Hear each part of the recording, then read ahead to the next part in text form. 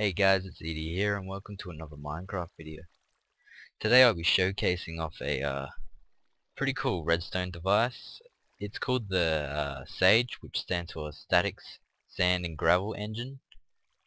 All you have to do in this is basically just hold down the right click on this lever, and then basically just produces a lot of sand or gravel like so, and once you think that you've got enough, basically just let go of the switch. This will cause quite a bit of lag, and once it's all basically in the spot to pick it up, you can just pick it up. And just from that one pickup, I got basically almost 2 stacks, so I'll just quickly pick up all this stuff, and I'm gonna put a link to a tutorial on how to build it. It actually leads to Static's channel, which you can check out. And yeah, feel free to do that, and thanks for watching.